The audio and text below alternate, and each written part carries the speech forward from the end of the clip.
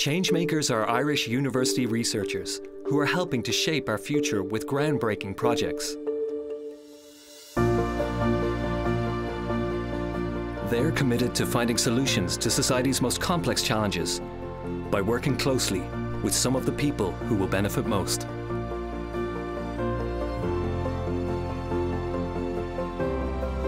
Welcome to Changemakers. Changemakers from Irish universities are developing innovative projects in the area of youth justice, which aim to navigate young people away from crime. In Maynooth University, we meet the team behind Story Exchange, which brings prisoners and students together through the power of story. In University of Limerick, Changemaker Sean Redmond heads up GREENTOWN, a collaborative nationwide project that is helping protect vulnerable young people from a life in the crime network.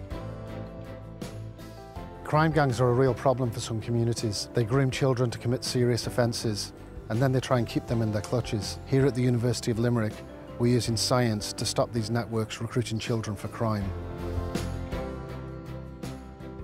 So the original motivation behind the work that started the GREENTOWN project was to try and find out more about the 1,000 or so children who were involved in very serious crime. At that point, we didn't actually know anything about crime networks, and we were really keen to try and find out more about this group of children. While GREENTOWN's location and characters are anonymous, this is real data about real people, helping identify those youngsters who are most at risk. So this is GREENTOWN. This is the GREENTOWN network. This is based on 12 months of pulse data on detections for burglary and drugs for sale and supply. So our green lines relate to burglary offences, our red lines relate to drugs for sale and supply. What you see are 31 individuals, and really for the first time you can see these relationships between adults and children. G2, we know, is 14 years of age and a young male. Z1 is a 28-year-old male. So each of these individual nodes on the network gets their own unique reference, and that becomes really, really important when we want to start examining this network. So, for instance, you might ask, what is a 29-year-old adult male doing having a burglary relationship with a 15-year-old male?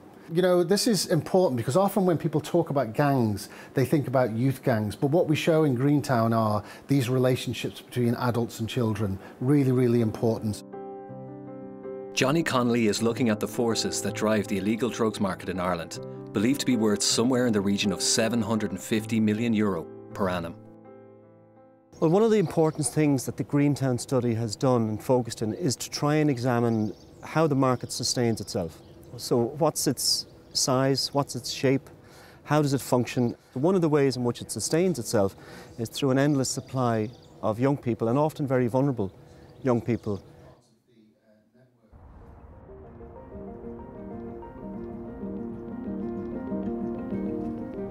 The research gleaned from the GREENTOWN project is attracting the attention of frontline groups from many communities across the country.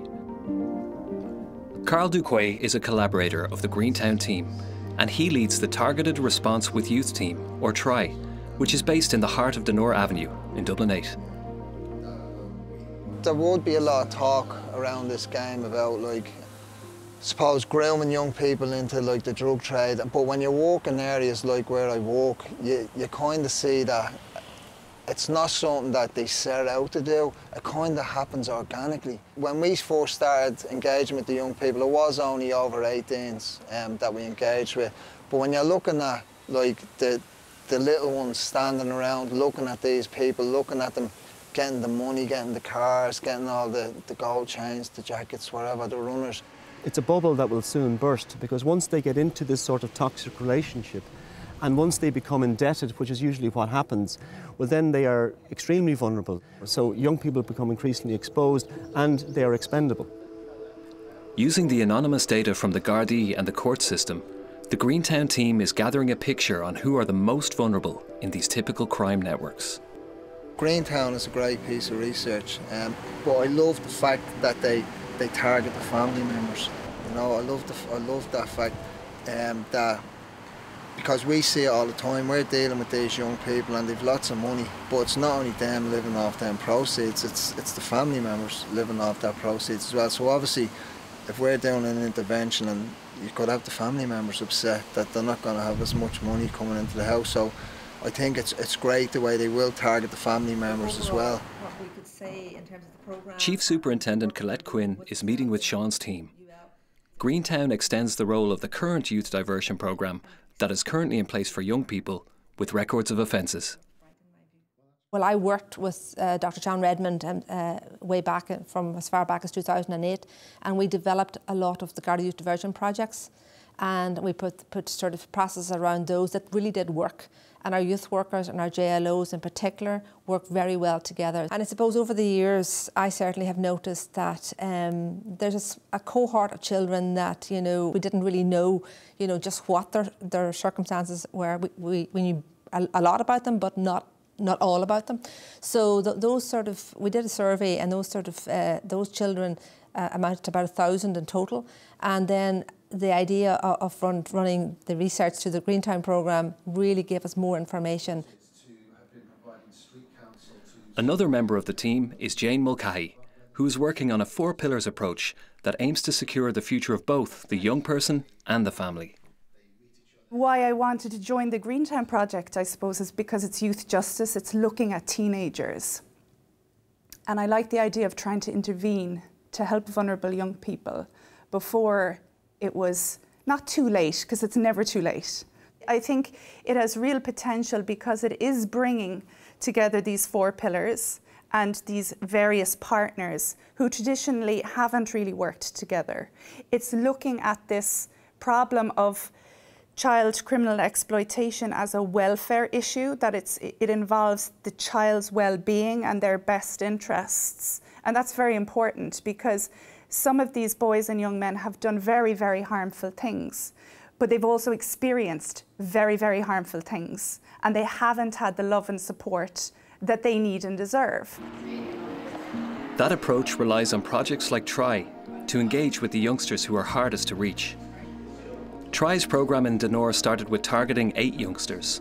They now engage with 44 young people. The intensive outreach is uncomfortable. You have to go to them, you have to stand with them while they're smoking joints, wherever, in the stairwells. And the bridging model is identifying the service that the young people needs and building that trust with them and transferring that trust. The heroin epidemic in the 80s, you still see around the area today. It's fairly clear to see that it's a generational problem. That it really goes down to the core, that the intervention you are making long term is that the young people we're dealing with today, when they can change their lives around and they have kids and them kids are growing up, that's the intervention, that's the real intervention. This was done by the Regeneration Board, so it just shows all the community members over the years, going way back. So it's a mural coming from like the old St. Teresa's Gardens, and it's showing you into the new, and it's showing you the regeneration process here over the years as well. I suppose the community members who are really supportive over the years, who are active in the community, kind of helping along the way as well. You're looking at the kids and the community members, and realistically, that's who my work benefits. You know, it's all about the community. It's all about reducing harm in the community and making the community feel safe.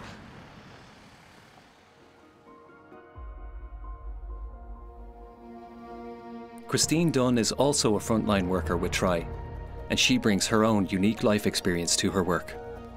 I'm involved with TRY because of my personal experience. I understand completely where these kids are coming from, because I come from it myself, from generational addiction running in the family. The kids really need support, love, care and support is what they really need. A bit of guidance, you know. It's like almost, if you look at it, like they're in a dark tunnel and they don't see any light out. And what try to do is just be that light, do you know what I mean? And sometimes they can see the light and they'll be like, because they're afraid of it too, do you know what I mean? So that's just like literally what we just try to do all the time. Sean has come to Dublin to meet Carl and the team at TRY. Well, it's great to be here. This is where all the magic happens. You know, all the work that kind of we're involved with from a research point of view actually comes to life with people like Carl and Christina and Piers, who really do kind of bring the work to life, bring the science to life. And these are the people who change the lives for young people. You know, being able to make changes child by child and family by family can actually change a narrative in a local area. There's triggers everywhere. A project like this has already changed lives, you know, so it's like what I was saying. We initially engaged with 8 young people, we grew to 44. Most of them young people are not standing around engaging in stuff that they were engaging with at the start. We try to find the most vulnerable young people in our society and we try to give them a bit of empowerment and give them a future, a hope for a future. When you provide them with the opportunity, when you provide them with like the life skills that come so natural to other people, when you're providing them with that and you're saying you can work and you're reinforcing them that they are good enough and you're kind of empowering them on their way, you see that's how much this project would actually change lives.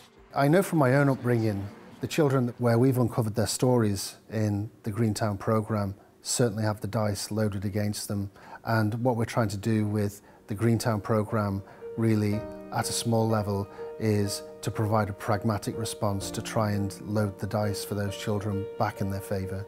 At its core, this research is about changing children's lives.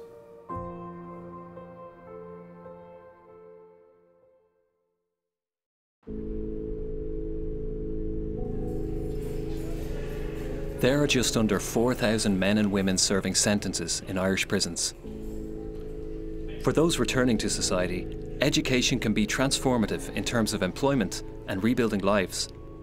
Changemaker Sarah Sartori from Maynooth University is the researcher of an innovative project that uses storytelling to help break down the barriers of stereotypes and build empathy. So I'm here at Maynooth University. I'm the researcher on the Story Exchange project, which is about bringing Mountjoy prisoners together with Maynooth University students to connect over what they have in common rather than what sets them apart. Sarah is Research Manager of College Connect, which promotes access for groups and individuals who are underrepresented in Irish universities. College Connect did a research project in 2019 with prisoners and former prisoners around barriers to education they experienced, and then through that partnership, which was with the Pathways Centre for Prisoners and Former Prisoners and through working with Mountjoy, the Story Exchange came into our sphere. This is the first time the Story Exchange project is going back into the prisons since the beginning of COVID-19 restrictions. Sarah has come to Mountjoy to see how preparations are going. 13 students in Mountjoy are taking part in this, so they're preparing today, and at the same time there are students in Maynooth preparing. And the idea is that we're going to be bringing the two groups together. The Story Exchange is about breaking down differences, breaking down barriers, sort of connecting over what makes us human. Very often the people who manage to turn their lives around, either while they're in prison or post-prison, it's been one person has said something, has made a difference, has sort of been the spark that's sort of lit that fire and helped them make those changes. So this is a Story Exchange project, but it's so much more than that. Also attending the Story Exchange preparations is collaborator Willie White. So my name is Willie White. I am an actor, I'm a comedian, but I'm also a former pupil of this place here behind me, Mountjoy. The Story Exchange project is a unique collaboration between Mountjoy Prison, Maynooth University and Gaisce, the President's Award. Before you go in, you always feel a little bit nervous, you know, especially because you're meeting a new group for the first time. I was delighted to see so many because we were standing in the chapel, and just to see the lads kept coming in, and then all of a sudden there's 15 of them sitting there in the Gaisce t-shirts looking really, really well. So really today is really what we're going to try and do is bring you through what a story exchange is. You know, a story exchange to me, I was just saying to Sarah, usually when I was exchanging stories years ago when I used to be caught up in criminality, and when I was taking drugs, you were usually in a police car, you were with someone going, look, this is what we were doing, like, do you know what I mean? My auntie says to me, Ma, she said to me, Ma, when did you realise William had a drug problem? It would have happened to been back in the early 1990s, when William came home from an all-night rave and came into the kitchen at about 7 o'clock in the morning and started trying to make a sandwich, but was actually buttering 2 plates. And that's the truth. I was standing there like that, you know, buttering 2 plates. I think it was great to hear the laughter. Laughter is not a sound you hear a lot in prisons, so it was great to hear the laughter that they got from Willa White and to see the enthusiasm for the project. Lads, I wish us all the best. So we're in the preparation stage with the lads in the progression unit. So we're talking to them about what the project is about, what they can expect when students from Maynooth come. The magic of the story exchange is that in the exchange of a story, each person takes on the other person's story. So you effectively jump into the other person's shoes to tell the story, and something happens in that exchange. I suppose a good day for me going out would be, I remember with a youth club a good few years ago, me and a few of my friends and family went to Wexford quad biking, and we were down there for a few hours, and on the way back we got food, and it was a good laugh, and we talked about it for a long time, and that's about it. Great. John was telling me his story. It felt a little bit weird for me because there wasn't a lot of stuff like that happened for me when I was a teenager or I was a kid at his age. It was exciting for me to hear that he was doing something like that. You know, when you look at the environment that he's in now, you know, like, and things could have been an awful lot different for him. Some people just end up here for one act or something silly that they do in life. That's always a bit sad, to be honest. When you're listening to like a young guy's story, like for me always what's going in my head is, you know, how did you end up in, you know, one of the biggest or the biggest prison in Dublin? You're engaging with the story and listening to the story, but it's emotional. For me, it's emotional. I believe that everybody has a story to tell. Some of them very unique, some of them very tragic. A lot of prisoners here have tragic stories to tell. But some of them have a lot of positive stories. It's just that they made the wrong choice at a wrong particular time. And it's to tap into the positivity, and that's what the story exchange does. So it went down really well, apart from the nerves. There's a sense of responsibility.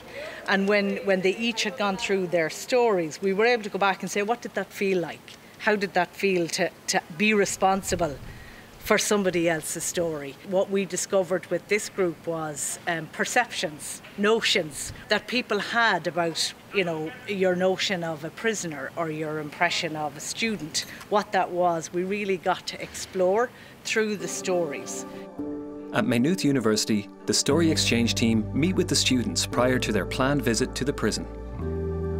I mean, I've never been in a prison before, so obviously you're going to be a bit kind of apprehensive about that. And the lads even said that to me, that even, you know, we like just met the governors there and we're chatting with them. It is still that apprehension, you know, of worry, obviously. Just as the Maynooth students were due to enter Mountjoy prison, rising numbers in COVID-19 meant rigid restrictions were put back into place. Students and prisoners would meet, but not in person.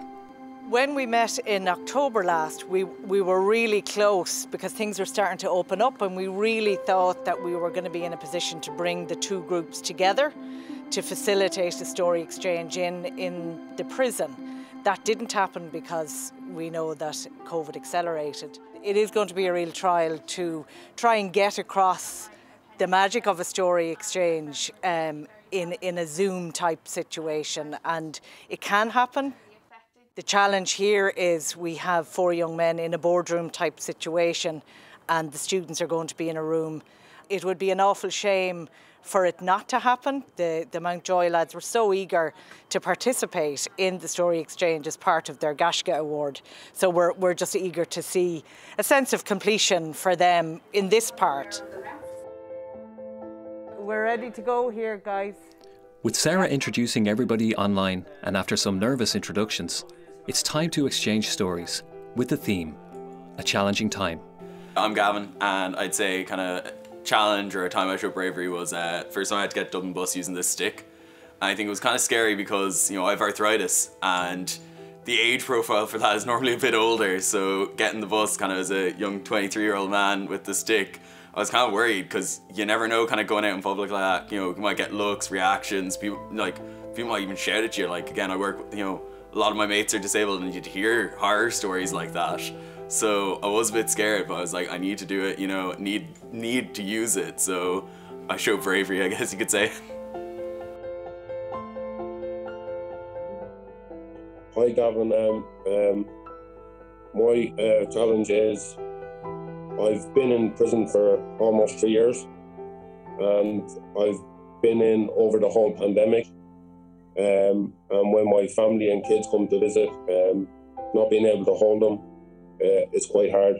And I haven't touched them or played with them in 24 months or 2 years, so it's been quite hard. I think this is a partnership between Maynooth University, Mountjoy Prison and Gaisce the President's Award. All in their own different ways are about the improvement of lives, and bring the three together. I absolutely do believe that it can impact change, even in small ways. I'm Abby, nice to meet you again.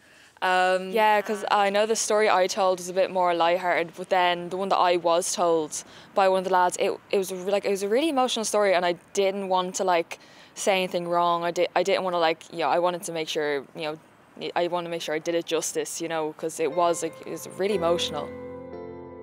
A challenging time in my life was back in 2013.